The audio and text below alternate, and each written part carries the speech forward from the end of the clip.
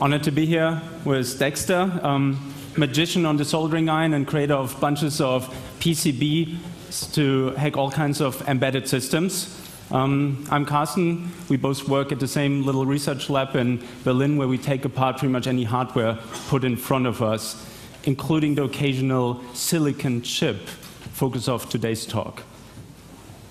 We want to not introduce any cutting-edge hacks, neither break something that wasn't broken before, but instead give an introductory talk to chip hacking to make you understand what other, mostly very well-equipped labs have been doing and are continuing to do as one focus of today's talk. The second focus is going to be the introduction of a tool set to do microchip analysis on the cheap. Set of tools that Dexter has been putting together over the last couple of months that will hopefully enable some of you to join the surprisingly small group of people who do analyze silicon chips at the lowest levels. We want to draw attention to microchip analysis, mostly because we're observing a trend that more and more functionality is being hidden away from users inside hardware, basically reverting lots of progress that the free and open software movement has made in opening devices to creative users.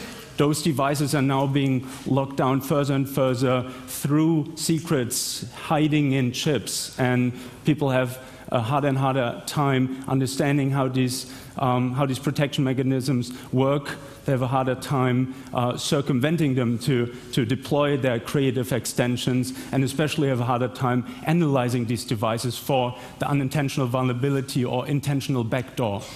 So there's more research and analysis, and more people with skills and tools to execute this analysis needed to, again, open hardware to the level that everybody should be used to bring back the control to whoever purchased the device rather than leaving the control to whoever manufactured the device.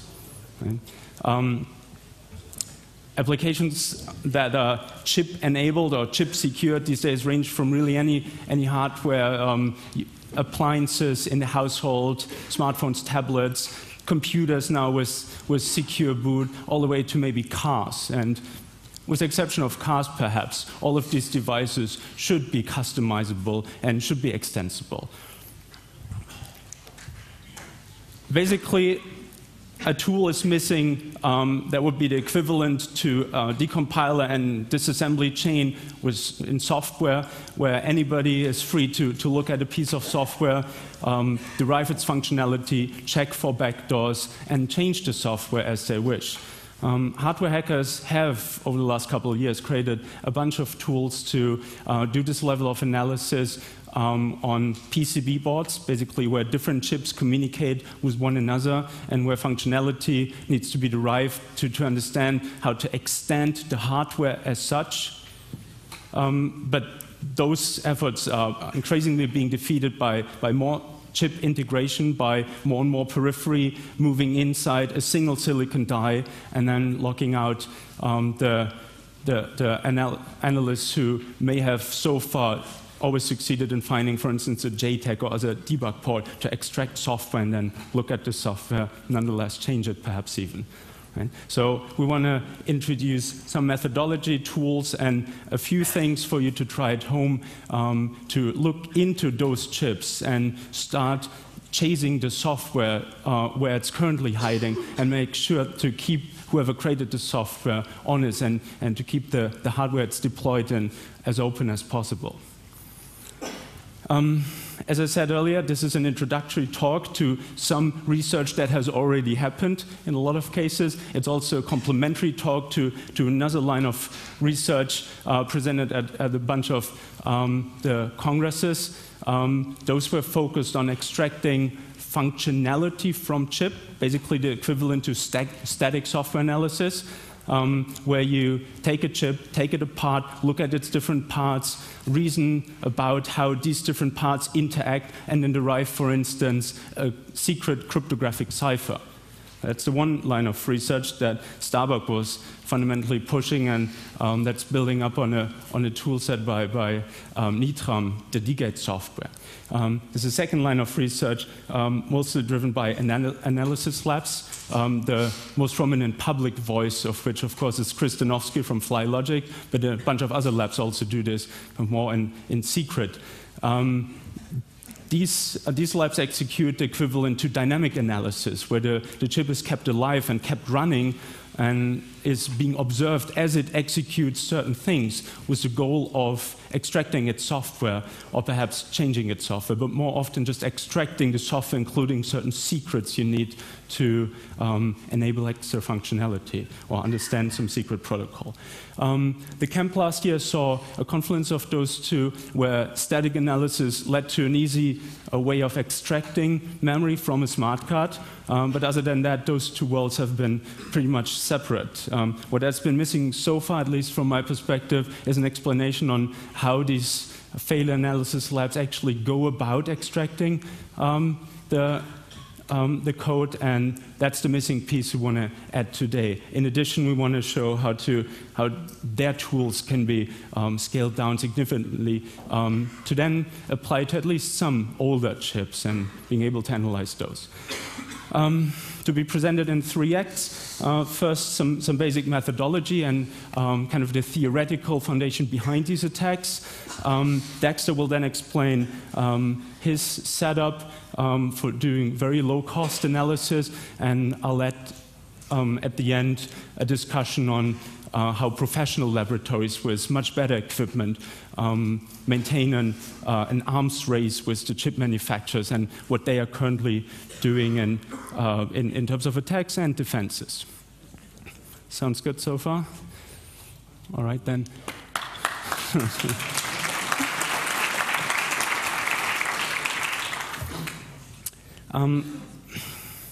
To understand how you exploit a chip, let's first create a mental model of how a chip, any chip really, executes, and where the perfect sweet spot would be to intercepting secret information. A chip, at least to me, is composed of 2 main components. There's the memory that stores a program or data, secrets, for instance, as well as a CPU that can execute one little segment of the memory at a time. So those two interact in that a memory instruction is fetched, an instruction is fetched from memory and stored in what would be an input buffer into the CPU. It's called the instruction latch. And then from this instruction latch, it's flowing into the CPU, triggering all kinds of little functions. Depending on what instruction it is, it will do something mathematical, or it will move data around from registers and so forth. And this instruction will, in almost all cases of instructions, then increment the program counter for the memory then to provide the next instruction, and that gets executed, and the program counter is once again incremented, and so forth. So there's this back and forth between the CPU and the memory. There are certain instructions, and very few indeed, that change this flow by not just incrementing the program counter to the next memory address, but rather overriding it with something completely different. So a jump instruction would override it with a register content, and for instance, a return instruction would override it with the top of the stack. So take a completely different address, write it in the program counter, provide this as the address into the memory, and the next instruction being fetched is somewhere completely different. Of course, those are needed to make any interesting kind of program, otherwise it would just execute singularly all through the memory. Right? Let's assume now, and Dexter will explain how that's actually happening. Let's assume that we could intercept data flowing on these data bus wires. They're pretty long wires connecting pretty disjunct parts of the chip, so there's a good chance that somehow these wires can be tapped with little needles. Now, if we did put a needle on one of these bits, what would we actually see? boot up the chip, we'd see it go through some kind of self-test routine. It would maybe write things to memory, read them back, check that the memories are working. It would set up some internal peripheries. It may set up memory maps, the MMU, and so forth. And then it would start executing the actual program. And it could be as simple as going through an infinite loop until somebody provides the right PIN number, and only then executing the actual program. So on this data bus wire, we may not see anything interesting as far as the program is concerned. Or it may be a TV setup, smart card, where it now waits for some server communication, some data sent through the satellite. It would decrypt that data and then work its program. So in almost all cases, it needs external stimulation to do anything interesting, and oftentimes even external secrets that in an analysis setting you usually don't have. So you only see very small parts of this program. Why is that? Of course, because of these flow-altering instructions that maintain a little loop around something non-interesting, preventing the program from ever going anywhere interesting. So an attacker's goal now would be to disable all these instructions that make it jump around, and rather prefer instructions that singularly increment the program counter and walk through memory, as Kristanovsky says. And there's two ways of achieving that, at the least two ways, two kind of generic ways. So again, we have this instruction latch that's actually just a series of flip-flops that's being populated from the memory with instructions, and whenever it receives a trigger, it's usually referred to as a clock, but really it isn't a clock, it's not symmetric, rather there's different pauses depending on how long instructions execute. So basically it receives a trigger whenever the CPU asks for a new instruction. It's still called a clock. And only then the instruction is moved from the input to the output, kind of like a triggered conveyor belt that keeps the output static until it receives this trigger, and whenever the trigger is received, moves whatever currently is at the input to the output. Right? Now let's assume there's a NOP instruction executing right now. A NOP instruction does very, very little. In fact, only two things. So it doesn't have any logic. You know, NOP, no operation, right? It increments the program counter because it needs to move on to the next instruction, waits a little while for the memory to be able to populate the new instruction into this input buffer, and then triggers that the NOP instruction is executed. Is moved through this conveyor belt, right? And then whatever new instruction is in also executes its CPU logic. Let's assume now for a second that we could prevent the trigger from reaching the latch. So now the NOP instruction executes, it increments its program counter, some other instruction is being moved to the input of the latch, but the trigger is never received. So the CPU will assume that it triggered, and it will fetch the next instruction on the output of this latch, which still is the NOP instruction. And it will increment the program counter once again. And it will do this ad infinitum, walking through the entire memory. Right? So one way of making this chip go linearly through the memory, independent of whether you actually have the access rights, whether you typed in the right PIN number, whether you provided the right server communication. One way of doing this is by holding this clock input stable and preventing the triggers. Right? So this is an attack now that only takes two needles, one for listening to one of these data buses, and the other for keeping the clock in a stable state after a certain instruction is fetched. Now this first needle will have to then, after intercepting the first bit, intercept the second bit, and so forth. And then you puzzle together these different pieces of the instruction. And this, in almost all architectures, allows you to make the chip, smart card, whatever you have, spill out its entire memory content. In some cases, these clock lines are pretty well hidden, or there's even protections on them where the chip notices when the trigger is not being populated. So people come up with alternative ways of doing this. One very elegant one, I think, that works against some instruction sets is to change the instructions as such. So you allow it to propagate through the latch, but you keep one bit stably 0, 1, depending on the architecture and which bit it is, to never allow any flow-altering instructions. So in the ARM architecture, all these instructions have a certain bit set, and if you reverse that bit, it will always be some other instruction, oftentimes an illegal instruction. They don't exist, but the CPU kind of moves on, increments the program counter nonetheless, and walks through memory. Doesn't really do anything meaningful anymore, other than providing all that data you want. Right? There's a couple other ways on other smart cards, especially how to force this, but that's the basic idea. Force the chip to execute meaningless instructions and never jump anywhere. Right? That's the basic idea. It gets a little bit more complicated in cases where memory management is involved, because this, of course, will only ever walk through the memory currently mapped. And if there's other memory segments, this attack may need to be executed several times when the right portions of the memory are mapped in. Right?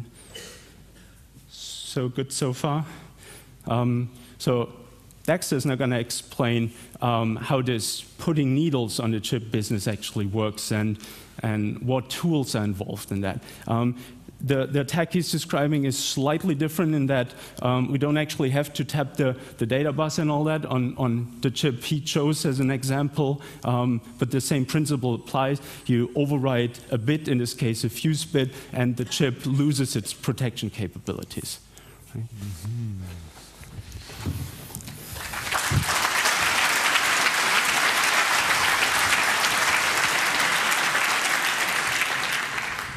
Okay. Let's start. This is a basic setup we currently have in use. I actually have constructed this out of off-the-shelf components and some self-made components as well. The most eye-catching part you can see is the microscope itself. You see the microscope head mounted to a girder. It's completely static and not movable. It's a specialized microscope. It's specialized for the probing task.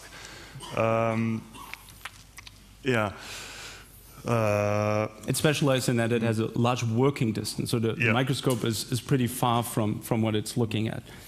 Yeah, it's about the working distance. The objectives are actually what is specialized. The rest is a normal thing here. And you also might notice this large XY stage. It basically consists of a large steel plate. Steel because it's magnetic, and our micropositioners you see on the left there has also a magnetic base, and it's also very handy because you can stick with little tiny magnets. You can hold a target and micropositioner and other things in place. Yeah, the micropositioner itself is a professional variant. Better show it here on the display with the mouse. This is the micropositioner, and it has these green knobs to move it around in X, Y, and Z direction. This one can be bought for about €300, but the prices are varying from €300 to maybe €3,000. You can spend basically infinite money on that. But for €300, you get a good entry-level unit.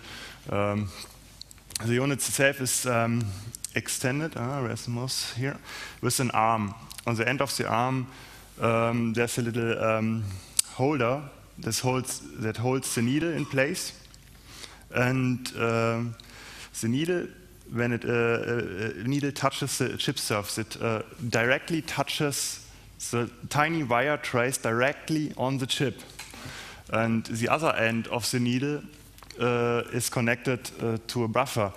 This buffer has basically the task to amplify the weak signals on the chips. The tiny transistors you find on chips are only made to drive these tiny traces, And if you hook up a large wire, then the stray capacity and the input capacity of the measurement equipment may disturb the chip functionality. That is why you need a buffer here. And yeah. And also, we equip the arms. When you buy a micropositioner, the arm is usually it's usually a piece of metal with maybe some screw to hold something in place. That is not really suitable. So I extended this arm with two pieces of PCB material, and I also added 2 screws to clamp this needle into that, and it's fully insulated from the rest of the setup. That is actually very important. The needle itself, it's made of tungsten. You might know tungsten is not solderable, so we had we have a removable connection here. You can just pick that. Oh, it's not fun. Yeah. Okay. Yeah, it's removable. It's meant to be removable, and it's glued everything in epoxy. After that, a measurement amplifier is bringing everything to TTL levels to hook up a logic analyzer. There's also something important what we need. Of course, we need a target. In our case, it's a PIC 12C508A. It's a very old microcontroller. It's a UV erasable microcontroller. If you buy it in plastic package, then it's of course not erasable. Then it's an OTP version, but you can buy it in ceramic casing. It has a copy protection fuse. It's one fuse that, if you program it, it's EEPROM memory, 1-bit EEPROM memory. You program it, and then the controller refuses the read-back functionality. You cannot read back the code anymore. It's already hacked. Mostly, when you hack one of these devices, you would use a UV attack. UV light erases the microcontroller, including the fuse. But when you cover the EEPROM memory, when you find it on the chip and you cover it with paint, then it cannot be erased anymore. But the fuse are getting erased, and so you can unlock the chip and read back its contents. The cables you see here are running down to a programmer. The red little thingy is an EEPROM programmer. That is because we need something to stimulate the chip. Whenever you probe something, not only in this case, when you probe something, you have to set the chip in function. You have to give it an environment where it can work. Basically, controlled environment. If you do the thing that Carsten mentioned, then you also have to take care about clock stability and synchronizing things. Yeah. In this case, the chip's already opened. Opening chips is not that easy, but it's doable, even for a hobbyist. On the left thing, that's quite funny. I opened it with a screwdriver by mouse. Here's the mouse. Here's the chip, and here's the screwdriver. I opened it by prying it. You just apply the screwdriver on the joint where the ceramic package is. It's joined together. It has a top and a bottom part, and you knock it softly with the screwdriver, and the package top is flipping off. And if you are very careful with that, and if you have luck, then all the contact legs are kept intact, hopefully. But if one leg loses, that happened, then I just use another micropositioner to replace that. Yeah. On the other side, we have a controller that is etched. It has been etched with fuming nitric acid. And the good thing about fuming nitric acid is that it leaves the bonding wires and the chip itself fully intact. Bonding wires are the tiny little wires that connect the pads, the bonding pads on the chip itself with the outer legs. It's a connection to the outside. And it's important to have that because you want to hook up your working environment, your programmers, and everything that is needed to make the chip working. Yeah, in this case, we didn't do that by ourselves because fuming nitric acid is very, very toxic. Yeah, the fumes are also very toxic, and it's not available to the average hobbyist because of these terrorist thingies. Yeah, some people used to build bombs with that. Anyway, I can give you I can tell you how it is done. You just heat up the chip, apply a drop of this fuming nitric acid, it etches the bit, then you rinse it in acetone, and you repeat the process over and over again until the result is good. We also have another method that is not depicted here, but you can use colophonium. That is mentioned in previous talks before. You just boil the chip in colophonium for about an hour, and then you rinse it in acetone. And then the problem is about this: you lose all the bonding wires, and you have to replace them somehow after that. In some cases, if you only need ground and VCC for the chip and maybe a clock line, then it's okay. Then you can use other micropositioners to compensate it. But for the normal hobbyist, it's not really feasible. You can acquire a bonding station, then you're out of trouble. But this would increase the costs very high, and it's not feasible for the average hobbyist. What's important to mention is that professional labs will etch open chips like depicted on the right side for about $50. So that shouldn't be a hurdle, even if you don't want to touch the acids themselves.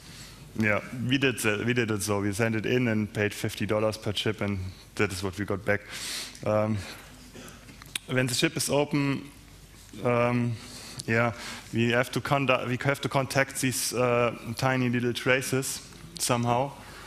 Unfortunately, they are protected with a layer of basically glass.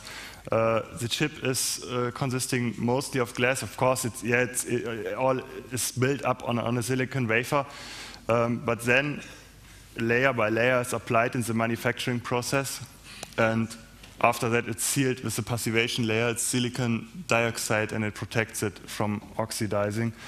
And there's methods of choice for the average hobbyist again.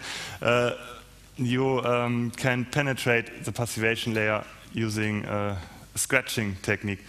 And how it works is very easy. You put a needle right next to the trace, not onto, right next to the, because on non-planarized chips, on non-planarized chips, there's not taken care in any way to balance these hollows and hills they are building up on the chip, and you have this hill of silicium dioxide on it, and if you move it forward and back, you stress the material, and at one point it will break, and then it appears to look like this in the end when it's broken, and then the trace is ready to get contacted with the needle. In most cases, you can just move the needle back, and then it's contacted. Okay, there's also another option available. When you want to professionalize yourself, you can add a laser to your microscope. This is a very, very expensive method because laser is a very costly installation. And also the objectives have to be corrected for certain wavelengths. You get objectives for infrared light. They are optimized for infrared light or for UV light. And these optics are very, very expensive. So if you acquire a laser, you have nothing in the beginning. You have to also acquire all these optics. Yeah, it's completely not affordable for hobbyists, even because of these special things you need. The handling is sometimes a bit difficult because you might, if handling is not properly handled, maybe then you might destroy structures you want to destroy. The same applies to scratching as well. If you make a mistake, you might destroy structures next to it, and then you lose maybe you lose the chip. In the beginning, this often happens, but if you have some practice, then you get better and better and better, and yeah, then it's no problem anymore. Yeah, one word to scratching again. It's only feasible for traces that are not in a dense area of the chip. If the traces are running very dense, then you have no space to perform this. Then the laser is the ideal choice for you. Okay, let's now come over for the to the fun part. We want to actually use our probing station to exploit a real existing chip.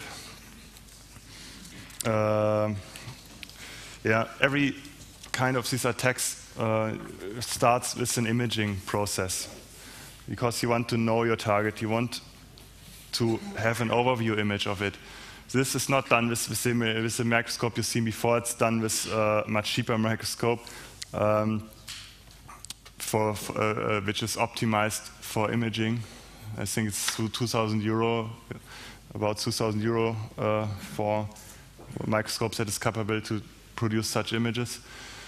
After I've done imaging, you can try to analyze the structures you see.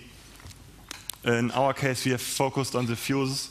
It's not the case that we didn't try to do the linear readout thing Carsten mentioned, but yeah, it's not visible on the image.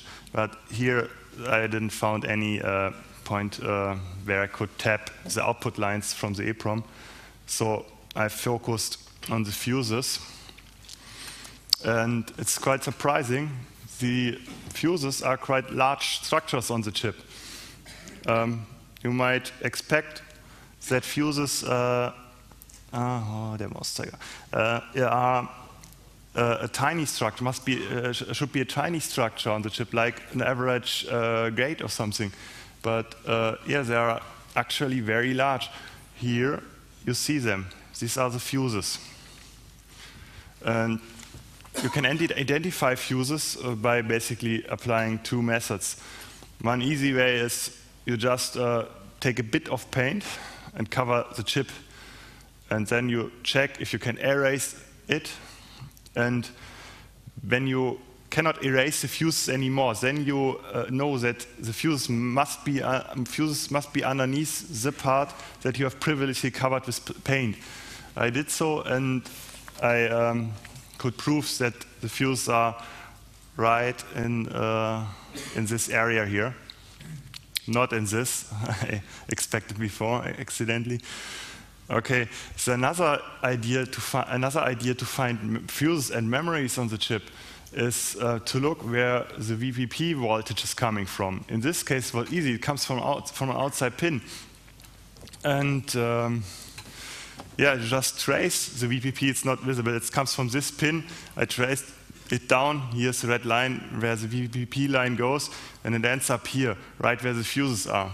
Because, you know, fuses are 1-bit memory, EEPROM, and EEPROM means programming voltage. So once you know where the fuses are, you want to find the output lines of the fuse to overdrive. Okay, it is when you reverse engineer chips, especially it's mentioned in the talks before, we have this polishing thing. That is what I didn't here. I didn't polish here. I just took my overview image and looked what traces could be the output lines of the fuses. And then I probed these ones. And it was an easy setup. I just erased the chip, probed the line, see if it's a constant level, high in this case. EEPROM memory is normally, outputs normally in high level when it's unprogrammed. And then I programmed the certain fuse. And when it dropped on the oscilloscope screen, I see it was a 0 level in the end. Then I have it's pretty capable that this is the fuse I'm looking for, and that is what I done. Yeah, it turned out to be not that easy because the output line of the EEPROM is running in one of the deeper layer, but it still could be found. And this image here is taken by Kristanovsky, but I received it after I found the fuse, so I really can confirm that I found it really by myself. This is the view through the microscope. This is what the attacker sees. The image is a bit blurry. It's taken with not that professional camera. The human eye sees a much better image, but it's you see the needle. The needle here, it's a blurry shadow. You always see the shadows that the needle is throwing on the ship's surface. And it taps this wire here. This wire coming down from here to here, and here's the tap. This is also done using scratching. I didn't use the laser here. It worked even though if it was in one of the deeper layers. This was actually the only point where I could penetrate this line. On all other places, it was covered with top metal. When you get the needle in position, some folks prefer TTL buffers as buffer circuit. I prefer an operational amplifier and voltage follower mode because it's more transparent electrically.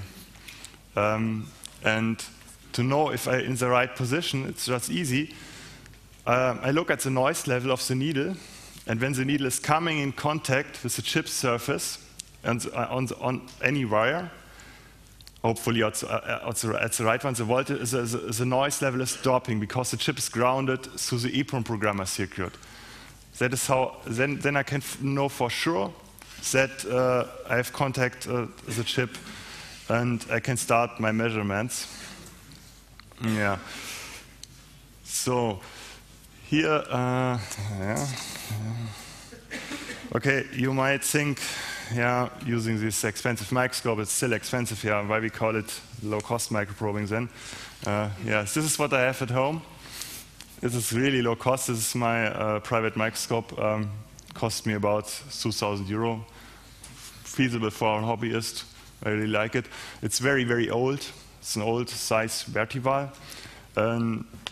What I did then is I enlarged the object table, and it was about 70 euro because I didn't want to ruin my original object table, so I got a new one, and it was about 70 euro. And aluminium plate covered with a steel, with a thin steel tin. Because I wanted to be magnetic, because all the micropositioners in our setups are always magnetic based.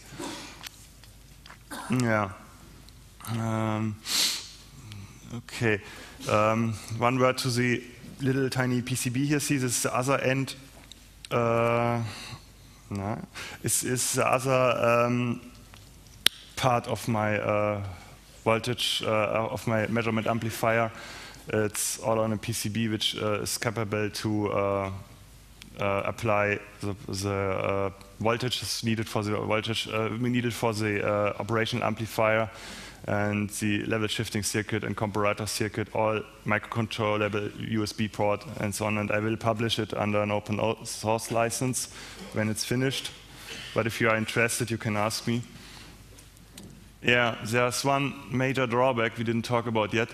The specialized optics we use on our microscope in the company, they have a larger lens on the bottom. On an imaging microscope, you have very, very tiny lenses at the end which are looking to the object itself.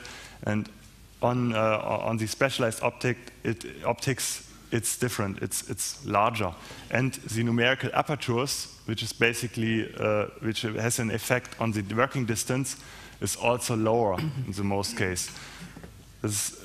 On an imaging microscope, it's exactly the opposite, and that is because I have only a working distance of 2 millimeters here. But anyway, it's also possible to maneuverate the needle through this 2 millimeter gap down to the chip. And the experience was basically the same.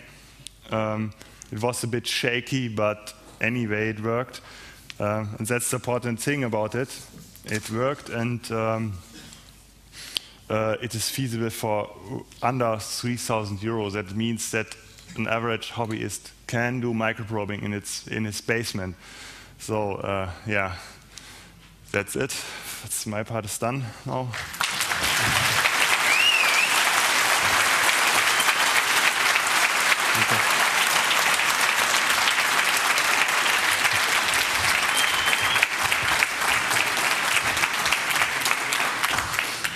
Yeah, applause indeed. That may very well be the cheapest probing setup so far, and I hope it's inspirational to a couple of you, especially those with microscopes already, to add in those remaining pieces and start probing some simple chips yourself. So this was a pretty simple chip. It didn't try to do much in terms of hardware security. It had logic level countermeasures that Dexter circumvented. So let's look for the remaining couple of minutes at how to overcome the restrictions of this setup with more professional setups. So this setup would run into two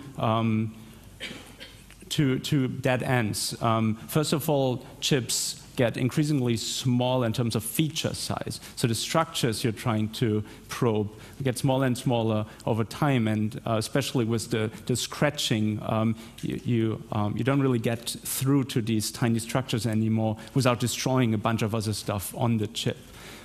The second limitation is that some chips actively try to fight this kind of probing with defense structures, and those, of course, are built with setups like this in mind, and they are pretty effective against them. There is one tool, though, that gets around both these restrictions, and that's called a focused ion beam. It's a pretty ingenious tool. It shoots accelerated ions onto a surface, for instance, a chip surface, and in a normal mode, they just bounce off the chip, and depending on how they bounce, they are collected and then made into an image, basically like an electron microscope, where you shoot electrons, but in this case with ions. Same system applies. And images come out like this, where this is really the different ions having bounced off differently off this chip surface, and then being recognized as higher or lower. You can see a 3D structure here. Beyond the electron microscope, which could also have produced this image, it has certain active operation modes. If you accelerate the ions a little more, they don't just bounce off the surface, they actually shoot out atoms off the surface. So they destroy whatever you're looking at slowly, slowly. It's milling through the chip. And you can see how there are certain cuts in here where the FIB has already cut into the chip. Right? So that's the one active operation mode. The second operating mode is to put in these ionized gases certain other materials, for instance, platinum gas. And the platinum ions, they'll be thrown onto the surface and they stick wherever they touch the chip. So with these platinum ions, you can build up structures. And putting those together is really surgery on the chip. So what has been done here is, and this was done by Kristianowski of FlyLogic. He milled in these boxes, the big boxes, and then milled in a few more holes to see where on the chip he is exactly. For instance, this is a small cut that looks deeper down and sees the actual metal wires that are running probably 2 layers down from where he started. And one of these metal wires he was most interested in, I think it's this one, and he drilled right over here a small hole with the same technique, shooting ions and drilling down all the way to the metal. And this is similar to what the laser achieved earlier, but this hole is so tiny you can't possibly stick a needle in. So then he started throwing platinum at it and filled the hole with platinum, so it's conductive with the metal underneath. And to make it even more convenient for the needle, built this little ring, again, of platinum. So if you stick in a needle anywhere in this ring, it should connect to the metal underneath. Right? So this is enabling then for somebody like Dexter to just use the standard needles and get the data out of this chip.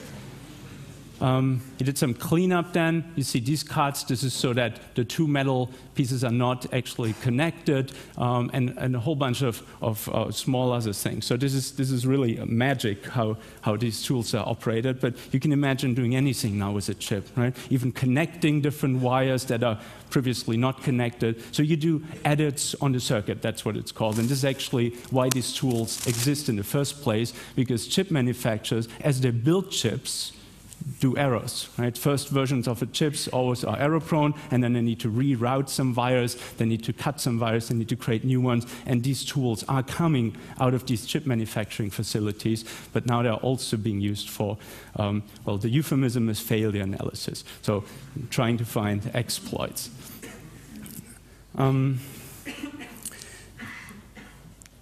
The chip manufacturers know that, of course, and they try to prevent people from doing anything, scratching, lasering, fibbing to chips through active protection. And the most common and most wasteful, because it takes a whole metal layer, is called a mesh. So a mesh is a snake that runs all across the chip, and in fact, in most chips, several snakes kind of interleaved. And it measures whether the snake's beginning and end is connected before it executes anything interesting. So if you start drilling through this top layer to get to something interesting underneath, the chip notices that the snake now is broken and will refuse to operate or even do more active alerting.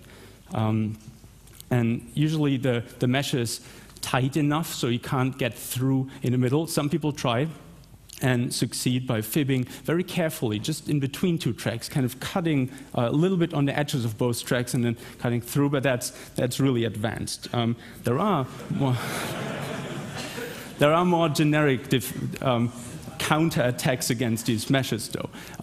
So this chip, for instance, even has two active protection measures. To get to these latches we looked at earlier, the really interesting structures, you not only have to penetrate the mesh above, also this metal shield. Fortunately, this is not a mesh, so if you can just cut through. But again, if you try to do this with scratching, you'd mess up all kinds of stuff around it. So this also asks for a fib.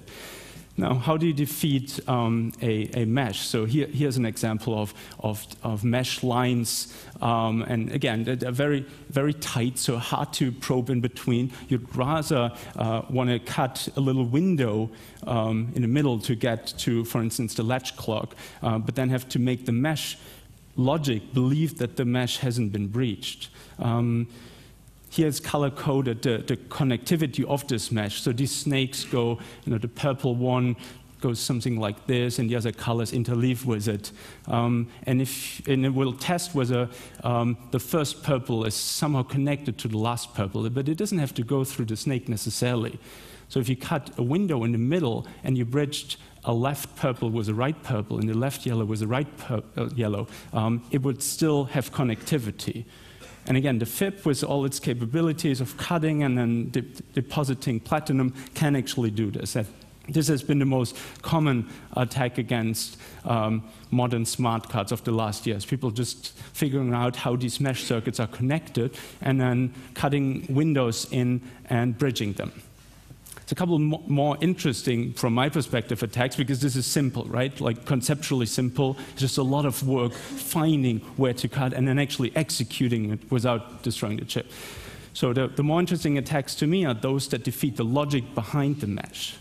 For instance, one family of smart cards, what it does is, as soon as it notices that the mesh is breached, it will bulk erase the memory. So all secrets are being deleted. Right? And next time you power on the chip, it's worthless pretty much to the attacker. Programming, as Dexter said before, takes a certain voltage. Usually on these smart cards, it's not supplied externally. It's generated on the chip through charge pumps. But of course, these charge pumps can also, with the fib, be cut off from the memory. So even if a bulk erase circuit triggers, that doesn't necessarily, it will bulk erase if the voltage is missing. So if you cut the mesh and then also cut the supply voltage into the memory, that defense is defeated. Right? Some other chips is a different family, take a long time, and it's a magic to me why a chip can take so long thinking about whether the mesh is breached, but it takes a couple of thousand clock cycles to decide, yes, the mesh is breached. And that's enough to execute some part of the attack. Reset the chip, then execute the next part of the attack. So the logic is often easier to defeat than the whole fibbing business, especially as these become more interwoven or become three-dimensional, where you'd have to breach two different levels. But the arms race goes on. Up the sleeve of current and future smart cards are things like analog meshes, where the simple connect different lines that belong together attack is defeated through supplying an analog signal and then actually measuring the antenna capabilities of these lines. That, of course, are changed through the edits. Other things that are already found in at least one smart card is redundant distribution of data, where you'd have to intercept the data in different places at the same time, basically defeat two different cores with the same attack at the same time, and those cores, they kind of help each other stay secure. It may sound wasteful because it doubles the resource footprint, but of course it's much less wasteful on the chip than adding a whole metal layer. So I like the idea. I'd like to see somebody look at it more closely, though. So the arms race goes on, and it has gone on to a point where only a few specific labs can now work on the most recent smart cards because of all these meshes and whatnot. One new idea is emerging currently, has been in the discussion for a couple of years.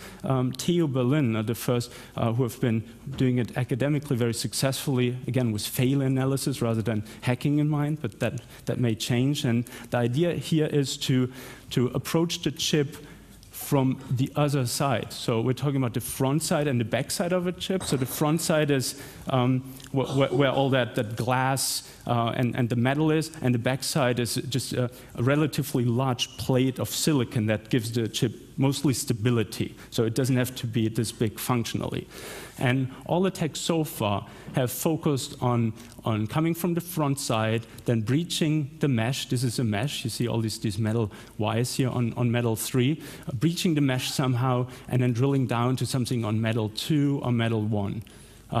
Is this graph self-explanatory enough? So there's transistors on the bottom here, basically gates. And you can't see the transistors in this picture, actually, but you see all the connecting structures on different layers and how they are kind of in a three-dimensional circuit all tied together. So people come from the front side, breach all security, and then tap on some of these wires.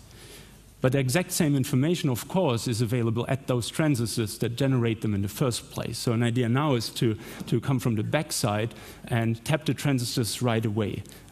This would really defeat all meshes by definition, because they are on the other side. There's actually no way of putting a mesh on the back side. There's really no logic, and the transistors have to be the lowest layer, and they have to carry the information somehow.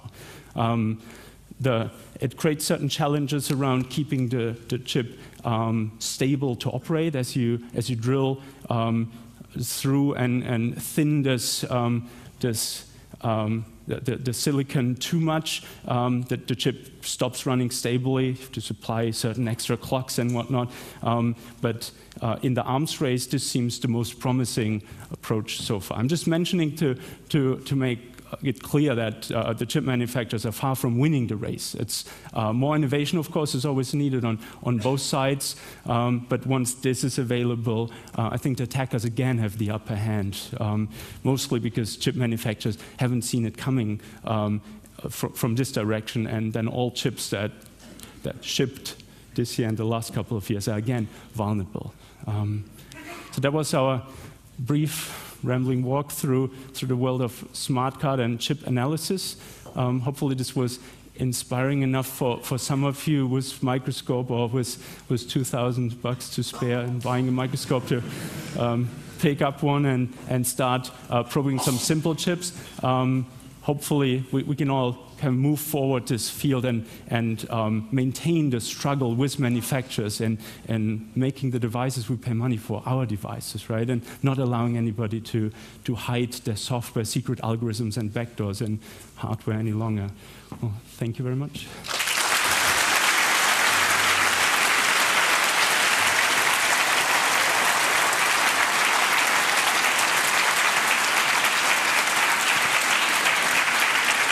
We have 6 more minutes for Q&A. So if you have any questions, please do line up behind the microphones over here, here, and here. And while you line up, we'll have 2 quick questions from our ISC people. There was a question, I wonder which resolution for the microscope is advised. What resolution is needed for the microscope? Is that a question? For the chip, we looked at resolution somewhere between 2 and 500 power would be more than sufficient. So not the most expensive microscopes are needed. The most you can ever get optically is a magnification of something like 1500. And that would be needed to breach chips of a feature size of down to something like 200 nanometer, right, to give you a couple of numbers. But it really depends much on the chip you're looking at. Yeah, to the resolution, I can say physically a magnification over 1000 is not really possible.